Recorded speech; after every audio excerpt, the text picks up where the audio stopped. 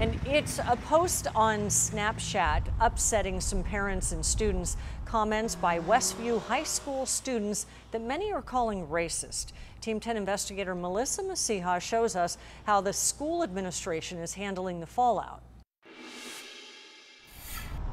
Nina Lockhart is a senior at Westview High School. She saw a post online that angered her. This happens a lot and we cannot keep pushing stuff like this under the rug.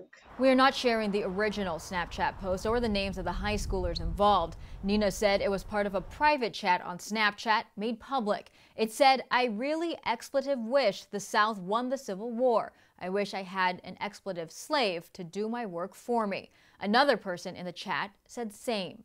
This affects us and everyone in the Black community deeply, and these words really hurt a lot of us. Nina wrote a passionate post on Instagram saying, "This is not a joke, this is not funny, and age is not an excuse for this kind of behavior." She goes on to say, "We cannot go around believing that racism doesn't exist or only exists in the Deep South. It makes me sick and scared that we have people like this running around our campuses, representing our schools, playing sports."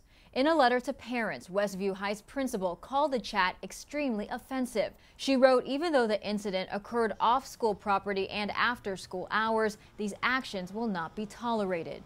There is an ongoing investigation and the school will take appropriate action." Nina says these comments are not a reflection of everyone at the school, but she couldn't stay silent and hopes other students stand up for what's right.